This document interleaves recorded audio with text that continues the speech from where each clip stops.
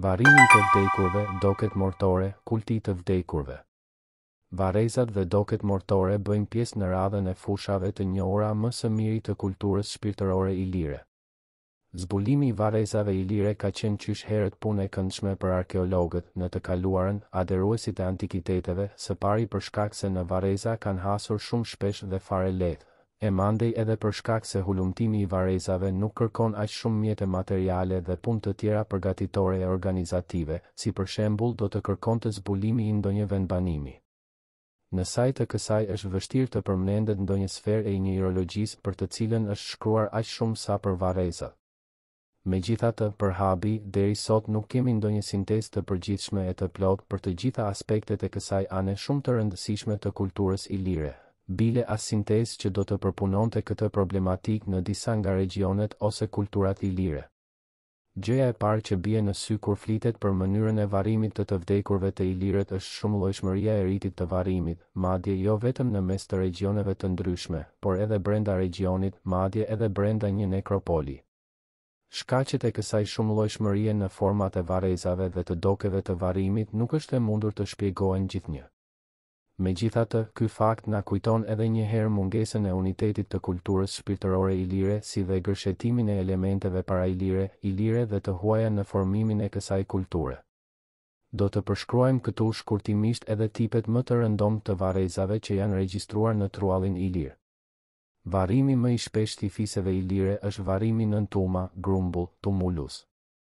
Ngritja e tumës mbi varrin e të ndjerit është zakon në të gjitha viset qysh në epokën e bronzit, ndërsa në epokën e hekurit kjo bëhet rregull, ndonse jo edhe e vetmja mënyrë e varrosjes në Istri, në Dahnaci, në Mal të Zi, në Shqipëri dhe sidomos në Glasinc të Bosnjës. Tuma është ngritur zakonisht mbi një varr, mirëpo me kohë afër të parit, varrit qendror, kanë varrosur edhe të vdekur të tjerë, rëndom pjesëtarët e gjinisë së tij. Pozitë sa më të lartë shoqërore të ketë pasur I ndjeri në jetë edhe tumula ka qenë më e madhe dhe në varrin e tij kanë vënë më shumë gjëra të nevojshme, armë, veshmbathje, enë argjili me ushqim, objekte dekorative e të tjera, të cilat I kishte pasur kur ishte gjallë. Më së miri janë hulumtuar tumulat në Glasinc, në këtë nekropol të madhe në të cilën janë varrosur pjesëtarët e fisit të Desidiatëve.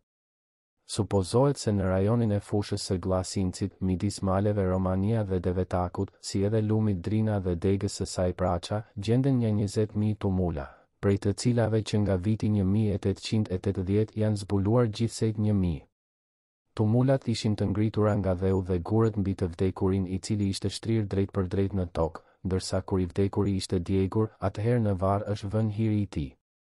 Analiza e kujdesshme e tumave na bën të mundur të mendojmë mënyrën e punimit të atyre tumave si dhe ceremonitë e komplikuara lidhur me varrimin e të vdekurve në atë nekropol afër vendit ku do të ngrihej tumula është ndezur tura e druve ku është djegur trupi I të vdekurit. Kur digjej kufoma, mbeturinat, hiri dhe eshtrat mblidheshin dhe viheshin në varr, në të cilin më pas hidhej dheu dhe gurët gjatë ngritjes së tumulave bëhej thyrja rituale e enëve të baltës, e kjo vazhdonte edhe atëherë kur tuma ishte e gatshme. Pjesë përbërëse e ceremonisë ishin edhe vallëzimet mortore që në artin figurativ të ilirëve janë paraqitur prej sheh. Para e re. Në një nguri të japotëve nga Ribiçi deri në periudhën romake. Mbi varr pjesëmarrësit e varrosjes hanin e pinin dhe kështu vinin lidhjen me të ndjerin, I cili edhe si I vdekur nuk do të pushoj kur të ishte antar I gjinisë, por për të do të kujdesen edhe më tutje antarët e gjinisë dhe do ta ndihmojnë në rastet e vështirësive. Në viset e krasit, prej Istrisë deri në Shqipëri, shpeshherë varri nën tum ishte I bërë nga 5 pllaka guri 4 nga të cilat 2 të gjata dhe 2 më të shkurta, nga secila anë nga një, ishin vendosur vertikalisht. Duke bërë kështu gropën e varrit, pllaka e 5 e mbyllte nga ana e sipërme. Varreza të këtilla hasen gjithashtu edhe në të ashtu quajturat nekropole të sheshta, ku varrezat nuk ishin nën tuma, por në nekropole të hapura, si për shembull në nekropolën e Liburnëve në Nin. Në viset e krasit tumat janë bërë kryesisht nga gurët e imët të përzier me dhë. Aty ku nuk ishte gur, është hedhur vetëm dheu, si për shembull në viset veriore, fushore. Disa prej këtyre tumave kanë dimensione të mëdha. Ajo në Jalxhabe të Varazdinit ishte e lartë 12 metra me diametër 100 metra. Me përmasa të ngjashme ishte edhe tumuli në Martijanc. Tumat me dimensione kaq të mëdha nuk kanë qenë të shumta, këto që përmendëm bëjnë pjesë në mesin e tumave më të mëdha të Evropës. Tumat me dimensione të mëdha që ngritur vetëm për antarët më të rëndësishëm të fiseve, prandaj për këtë shkak, por edhe për shkak të pasurisë së objekteve në to, arkeologët i quajnë princor. Janë zbuluar gjithkund ku jetuan ilirët, mirë po ato nuk janë të mëdha gjithkund njësoj, e as objektet e vëna në to nuk janë të pasura njësoj për nga vlera.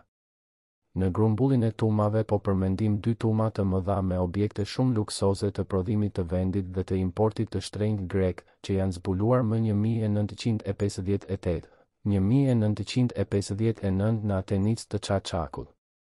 Përveç konstruksioneve të varreve, rreth të cilave ishte edhe nga një unas e gjerë prej gurësh, në një tum është zbuluar konstruksioni i flijimeve prej 3 sipërfaqeve të pabarabarta, të lidhura mes të tyre në formë katrorësh, të kufizuara me gur. Në njërin nga varret e hapur janë zbuluar edhe mbeturinat e një qereje 2 rrotëshe, të vetme të këtij lloji në truallin Ilir. Për nga objektet e pasura që janë zbuluar në të me rëndësi është sidomos tuma e madhe që u zbulua në Stiqna afer Ljubljanës në Sloveni.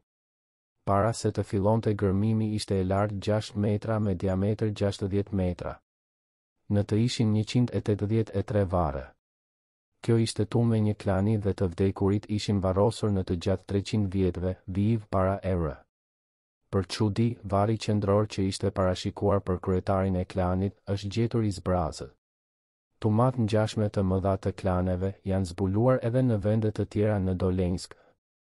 E në mesin e tyre vëmendje të posaçme kanë tërhequr tumat, të cilat i zbuloi më 1967, 1970 në Novo Mesto, tonë Knez. Në mesin e varrezave ishin edhe disa të princëve, në të cilat u zbuluan shumë objekte të rëndësishme si tula figurative, pëkrenare, dia, dem, ari eti. Varreza princërish janë zbuluar edhe në Glasinc, tuma e Ararit dhe në viset jugore ilire. Më të njohurat janë ato të cilat gjatë luftës së parë botërore u zbuluan në Trebenisht, në afërsi të Ohrit në Maqedoni, ku ishin të varrosur pjesëtarët e aristokracisë lokale të sheh. Para e re. Në truallin Ilir hasim gjithashtu edhe lloje të tjera varresh, madje edhe në të njëjtat nekropola përzihen mënyra të ndryshme të varrimit. Në vendbanimin e njohur të lakustrave në Donja Dolina, për shembull, gjejmë në të njëjtën kohë 3 lloje varrezash. Në vetë vendbanimin, në ndyshemet e shtëpive janë varrosur të vdekurit në arka druri. Varrimi në shtëpi kishte domethënie të thellë. Antari i vdekur i klanit mbetet edhe më tutje në shtëpi dhe do t'i mbronte antarët e shtëpisë. Natyrisht, në shtëpi nuk janë varrosur të gjithë të vdekurit, por vetëm antarët me autoritet të klanit të cilët janë konsideruar si antar të shtëpisë. Të vdekurit e tjerë janë varrosur jashtë vendbanimit në nekropol, kështu që janë vënë drejt për drejt në tokë dhe janë mbuluar me dhe, ose disa janë djegur, ndërsa hiri i tyre është vënë në urna. Sipas mendimit të Eiro Truhelkës lidhur me kultin e të vdekurve në Donja Dolina janë edhe vatrat, të cilat janë zbuluar në disa shtëpi. Fjala është për vatrat e punuara shumë mirë, të rumbullakta, nga dheu i pjekur, të stolisura nga ana e jashtme me meandra dhe svastika. Në pjesën e poshtme përfundojnë me një vrim në formë hinke në për le cilën ka rënë, siç kemi theksuar, hiri në ndysheme, mirë po sipas mendimit të Truhelkës në për këtë vrim banorët u kanë dërguar ushqim dhe pije të ndjerve të vajtosur në shtëpi. Këto vatra kanë shërbyer jo vetëm për qëllime praktike, por kanë pasur edhe funksionin e sakrificës së shtëpisë. Duke u nisur nga ky shpjegim i vatrave të shtëpive në Donja Dolina, Truhelka kultin e të ndjerit në këtë vendbanim dhe në përgjithësi të ilirët e solli në lidhje me kultin shumë të zhvilluar të larve, kryetarëve të klaneve dhe mbrojtësve të shtëpive e të familjeve në truallin Ilir në periudhën romake. Sipas Truhelkës, kulti i kësaj hynje të shtëpisë, që si shpirti të ndjerit paraqitet edhe në religionin romak, është me origjinë nga viset ilire, kështu që edhe vetë latinët në Itali e kanë marrë prej tyre.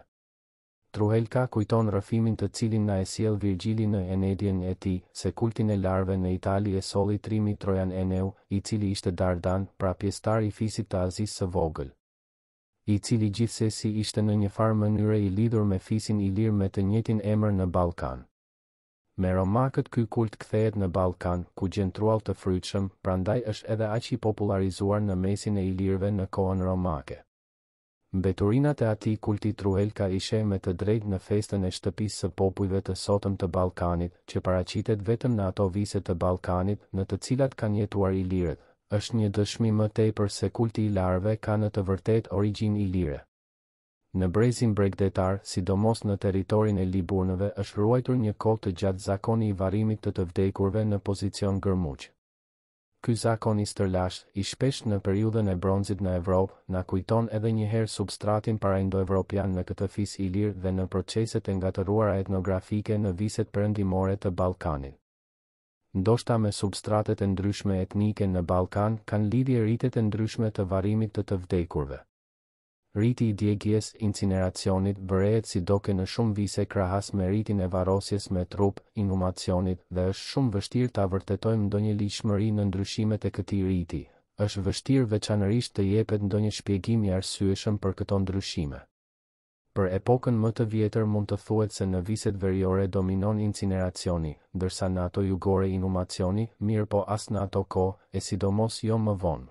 Nuk është e mundshme të tërhiqet ndonjë kufi I përpikt kohor ose hapësinor midis këtyre dy rriteve. Doke tradicionale lidhur me varrosjen e të vdekurve ilirët I ruajtën edhe në periudhën romake. Aq më tepër ato doke I përvetësuan edhe të ardhurit nga viset e tjera të perandorisë, të cilët u vendosën përgjithmonë në këtë anë. Duke I studiuar varrezat ilire rreth burimit të lumit Cetina, Ivan Marovic zbuloi varre prej gurësh me gropat e varreve nga guri I gdhendur që në bazë të objekteve që I ka gjetur në varreza mund të datoheshin nga sheh. Ilir. Ky tip varrezash, siç kemi theksuar, është karakteristik për viset bregdetare të periudhës së hekurit, e bile edhe të periudhës së bronzit. Mënyra e lashtë e djegjes së të vdekurve dhe e vënies së eshtrave të djegura e të hirit drejt për drejt në varr e jo nëpër urna, është ruajtur nëpër viset ilire deri në sheh. Të erë pra deri në kohën kur romanizimi kishte përfshirë shumë viset ilire. Në periudhën romake, në territorin e Liburnëve zhvillohet monumenti karakteristik I varrezave me formë cilindrike me mbyllje konike në pjesën e sipërme, cipus. Me të drejtë besohet se forma e këtij monumenti riprodhon formën e stërlasht të shtëpisë ilire të gurit. Reminiscenca është në shtëpitë e gurit të periudhës parahistorike dhe tipi I cipusit me bazën katrore e me pjesën e sipërme konike, që në shumë ekzemplar janë zbuluar në rrethinën e kotorit në mal të zi.